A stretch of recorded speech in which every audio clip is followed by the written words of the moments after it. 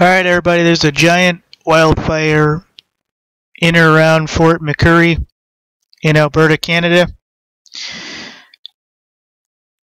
This is around the northern Alberta oil sand city of FtMcMurray. It's been confirmed 80% of the homes in one neighborhood are gone. There's extensive damage to property in a number of other areas. The regional municipality of Wood Baffalo says the Beacon Hill suburb in southern end has suffered the most damage from the flames ripping through the city Tuesday afternoon, forcing an evacuation of almost 80,000 residents.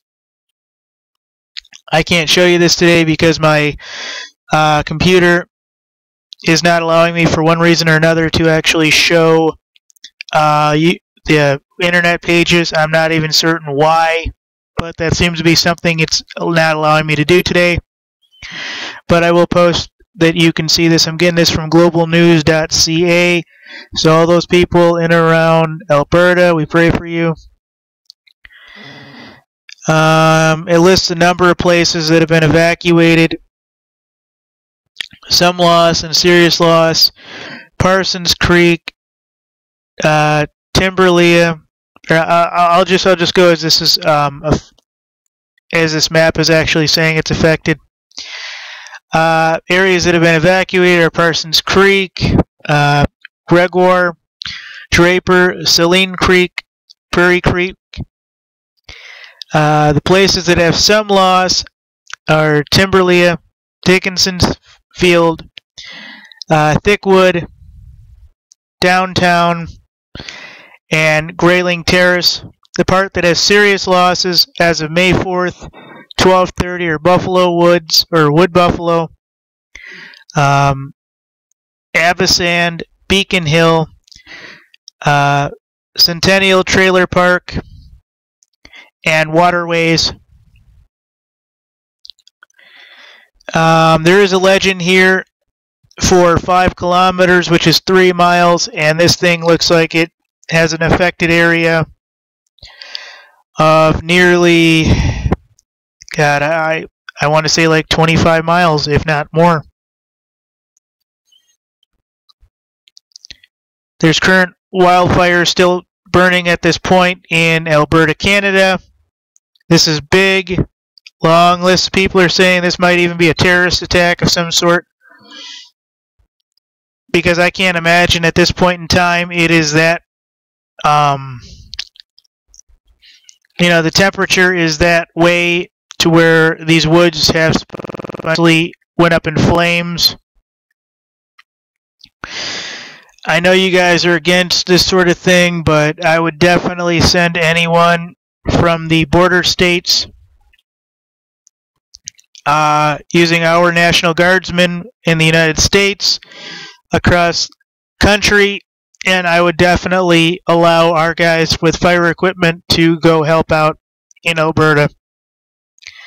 I think it's necessary, and I would definitely, if I was even a governor of a state, I'd be contacting Alberta saying, hey, how do we get this done? So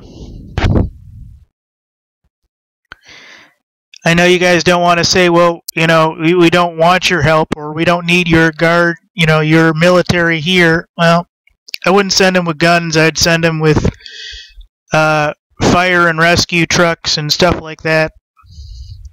And I know there's a big deal between the Canadian military hassling, the American military. My nephew is in the Army. He's over in Fort Drum, and for him to go from New York to where his family lives in Michigan, it's a lot quicker to just go through Canada and come back around, but he has to fill out and do a whole list of things, and his wife has to do a whole bunch of things just for them to travel through. So I know it would be a big thing to allow this, but I think it's something that should be done. I mean, this seems like it's huge, folks. I mean, we're talking 80,000 residents in evacuation of. I mean, that has to be at least 35, 40 square miles. I mean, this is outrageous.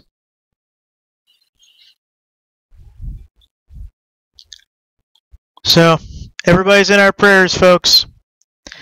The Canadian press basically has put the maps together and everything that you're seeing. So, you can actually view those when you do. This is huge. This is actually probably world news because this fire is so big. But I imagine at this point they got at least 40% of it under control. You know, you're in our prayers, guys. You need help, let us know. So, you know, thanks, guys.